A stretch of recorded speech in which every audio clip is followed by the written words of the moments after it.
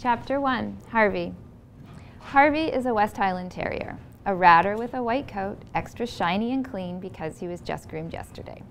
He trots ahead of Maggie, feeling quite smart. He enjoys the chill of the early November air as it rustles against his skin.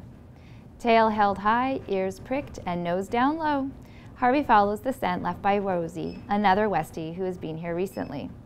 He lifts his leg and with a little squirt, adds his scent to the lamppost.